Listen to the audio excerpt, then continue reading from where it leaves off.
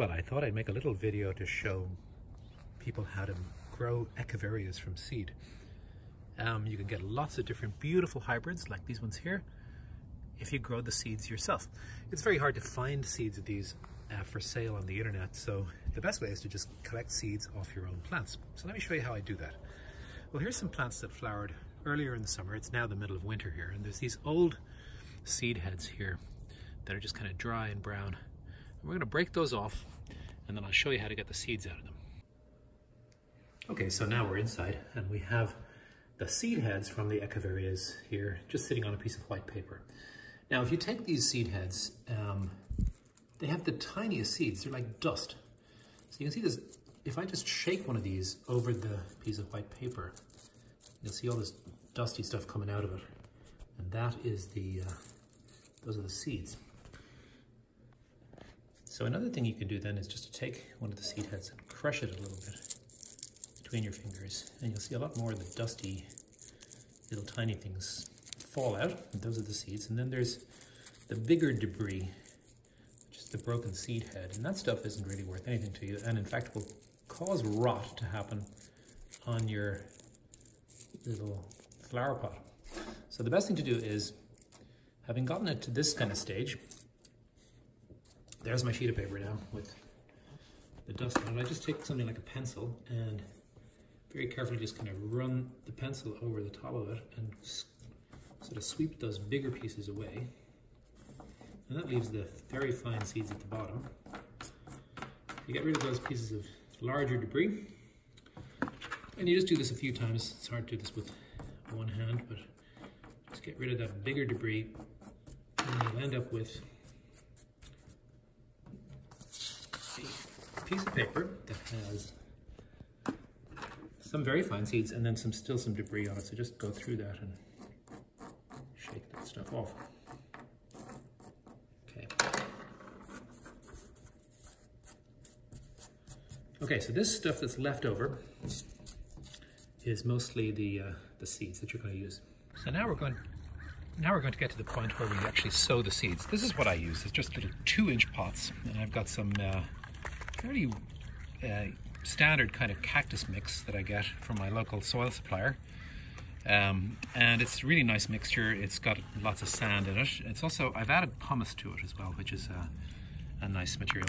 The ones that are really peaty that you can get in a lot of those big box stores and stuff, they're not particularly good. They're made out of decomposed wood, but if you can get a good, nice quality soil-based cactus mix from your local supplier, that's a nice way to go. You can also do it with just a regular potting soil as well, but add lots of pumice to it because it makes it better drained. Okay, so these are 2-inch pots, and what I do then is I get a kettle of freshly boiled water, so it's still roasting hot. Now I have this out in the garden, and I'm just going to pour this over the pots so that the pots get completely saturated with the hot water, and then I let them to drain.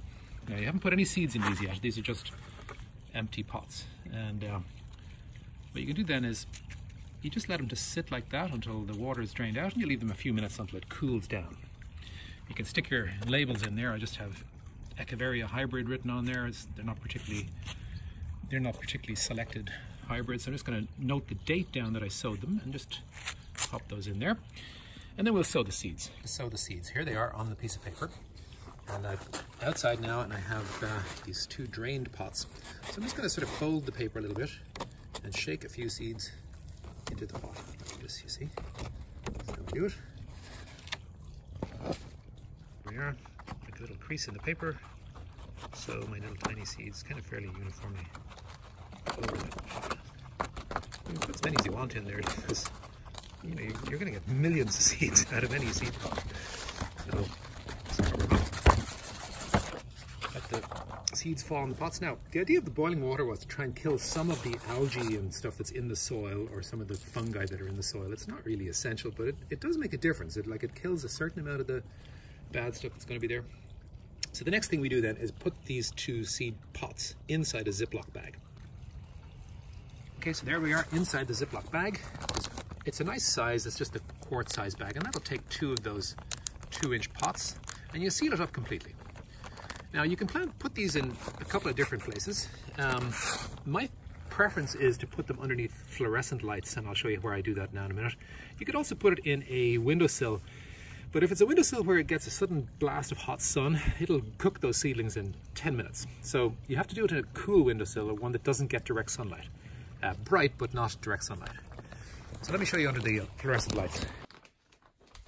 Okay, so here's the fluorescent light shop that I have here with all these cacti and stuff growing. You can see there's a bunch of cacti seedlings coming up, and I grow these in exactly the same way as the Echeverias. The lights are great. These are the high output T5 lamps, is it, I think? Yeah, they're 4 foot long, and they're suspended on these metal shelves in my garage. And they give off a certain amount of heat, and that just keeps the plants at really nice temperature. But I just put the little bag of seedlings, or the seeds, right underneath the lights, because they need light to germinate. Echeverias germinate best at temperatures below 80 degrees, so Fahrenheit. So you're going to be better off doing this in the winter months. If you were to do this in, say, April or May, when the temperature spikes up to 80 and above, it's going to be much too hot for these to germinate. So middle of winter is a great time to do it. And even if you save the seeds in the summer, keep them until the winter to sow them. Okay, so there's the, that's how I do it. A few weeks later, you're going to end up with a bunch of tiny little Echeverias.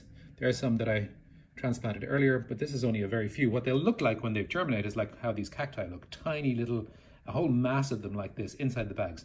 And once they germinate inside the bags, you can leave them in the bags for like a month until they get to be a decent size. And then you can prick out, just take a little tiny clump of 3 or 4 little plants and move them into a pot like these ones here.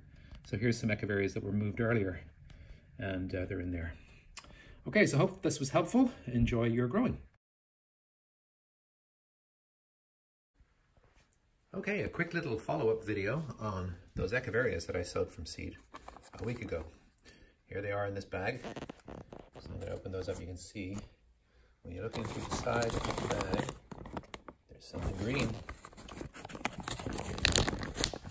Open it up. I haven't opened it since then, but when you look down inside, there are the tiny Echeveria seedlings.